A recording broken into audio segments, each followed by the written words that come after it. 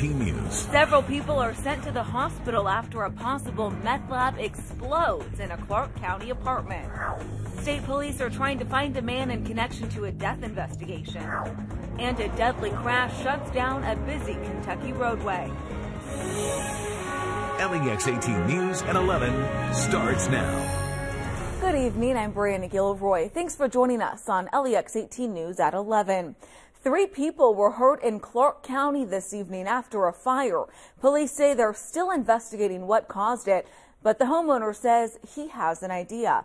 Jessica Reyes explains in tonight's LEX 18 Big Story at 11. And I smelled something real funny, like a metallic smell or something. John Ratliff, who says he lives in the apartment where the fire broke out, was letting a couple stay with him. He says he was watching TV in the living room with his fiancée when the woman came out of the bedroom yelling. She's on fire, yelling, help me. So I had a blanket on the back of my chair, and I grabbed the blanket, and I started putting her out. Someone said that a meth lab blew up in her face, so I was freaking out. Police had to evacuate 8 apartments as a precaution. Some neighbors explained what police told them had happened. And that's what blew up, was the Coleman field, that they actually did not get to finish the process of the meth lab. Ratliff says he was trying to help the couple who used to be his neighbors, but had recently gotten kicked out and had no place to go. Somebody stay with you for 6 hours, and then this is what happens. Police say they're still investigating what caused this fire. Covering the news in Clark County, Jessica Reyes, LEX 18 News. And all of those residents have since been allowed to return to their homes. Few answers so far in a Hardin County death investigation. State police spent most of the day at a property in Vine Grove. All the while, they're still looking for a man who could provide them with some answers. LEX 18's Evan Gorman is there with more. All afternoon and into the evening, state police have been at a home right past that cop car trying to figure out what happened as detectives work to collect evidence on the scene here along Croom Road. KSP is also looking for Timothy George Cruz. We are told Cruz has active warrants in Hardin County and is also wanted in questioning related to this death investigation. His last known address is in the Rineyville area, but he is believed to have been staying here around Vine Grove. We will continue to bring you any new information both on air and online at LEX18.com. But for now, we are covering the news in Hardin County from the LEX18 mobile newsroom. Back to you.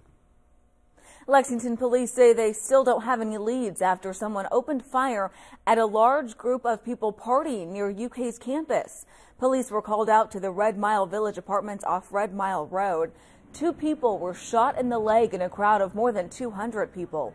Those who live at the complex say large parking lot parties are fairly common, and the large crowds could just be an easy target. My guess would just be it's just 2 guys coming by, just try to kind of wreak havoc at the party. Yeah. Because, it'd probably be hard to pick out the 2 guys you exactly wanted, while in your car driving by. So I guess it was just random. Police say the shooters were in a red F-150 pickup. Just last month, UK students were hit with another shooting on Red Mile Road. That time, a man was shot in the foot at the University Trails apartments.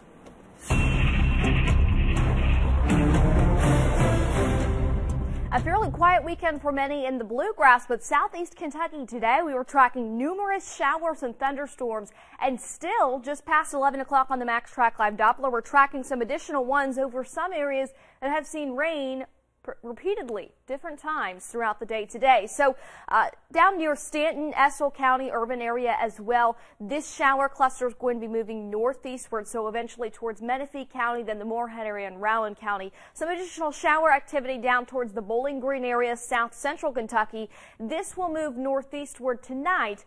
Then we will see some of those showers encounter the bluegrass. Rainfall totals from heavy rain persistently over some areas have produced almost an inch in Somerset. Some isolated spots, though, saw rainfall rates 1 to even 3 inches per hour. So some accumulations at unofficial recording sites were around an inch or more.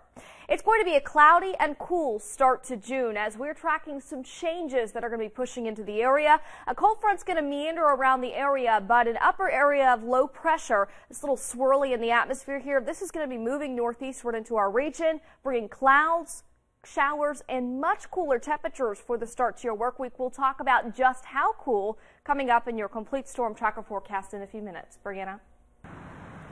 Police are searching for a killer who stabbed a man at a gas station. It happened shortly before 7 tonight at a Shell station in Louisville. The victim was stabbed several times, then rushed to the hospital where he died. His name has not been released, and police have not commented on what may have led to that stabbing. Part of the Bluegrass Parkway was shut down tonight after a fatal accident. It all happened around 6:30 near mile marker 56 in Lawrenceburg.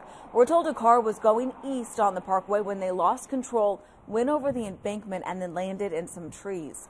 The Anderson County coroner tells us one person was killed and a second person was seriously injured.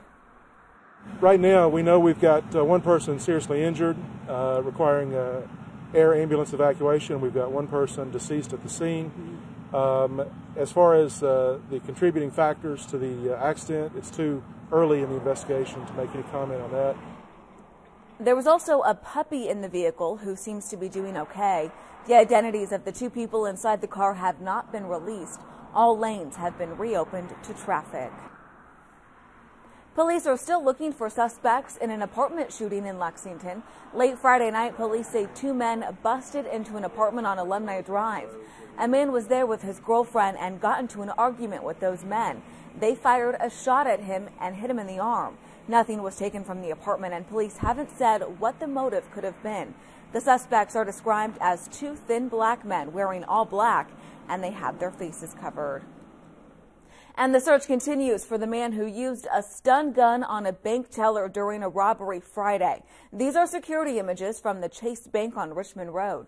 Police say around 9:30 the robber came in, jumped the gate to get behind the counter, and hit one of the women working with a stun gun. That woman wasn't hurt, but she was shaken up. The robber was well covered, so police don't have a great description of him. The best they can say is he is a black man with a light complexion, stands about 5'9" and has a thin build. He may have also been wearing fake dreadlocks. And there's an update to a violent armed robbery in Louisville where a clerk was shot. Police have arrested Catherine Marie Stevens on attempted murder and robbery charges. Police say Stevens was trying to steal several items from a Family Dollar store Thursday. When an employee tried to stop her, police say Stevens hit her in the face, then pulled out a gun and shot her in the ear. She was arrested Friday.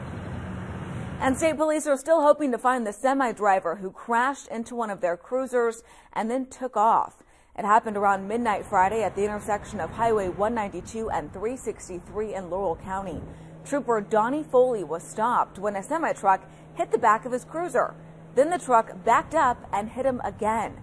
After the second hit, the truck took off. Trooper Foley was taken to the hospital and released later in the day. The semi did not have a trailer, and the trooper did not get a good look at it. A man's bad idea to try